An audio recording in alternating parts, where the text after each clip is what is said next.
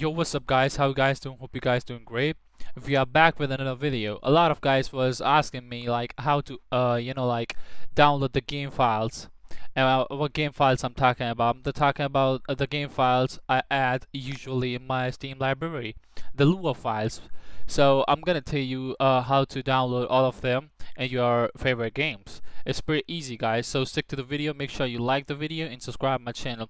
All you gotta do is you need to just go to my description and just click I'll provide a like a website link there, and just click there and just open it up.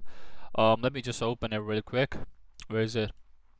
Alright, it's also in my Discord server, so you can join if you want. And I'm gonna open it.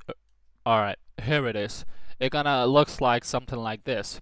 All you gotta do is go to sign up page and just put random username, which you can remember for later, and the password, and you need to remember both of them, and then just click login again and put them right here, okay? And then just press login.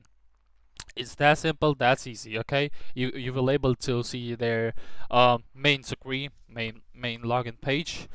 And after that, what you gotta do is, a lot of guys was also saying that they don't know how to find the game IDs. So it's pretty easy, guys. All you gotta do is you need to just go to SteamDB. It's STEMDB, okay?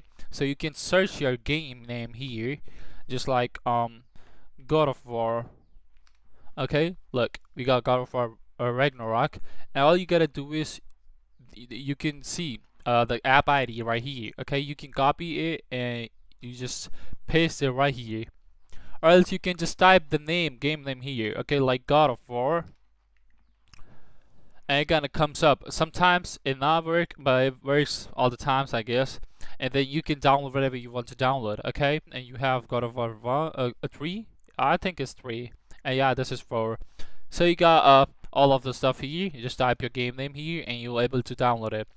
Alright, so I'm gonna download the God of War the God of War normal one, and you just press download. You're gonna start downloading.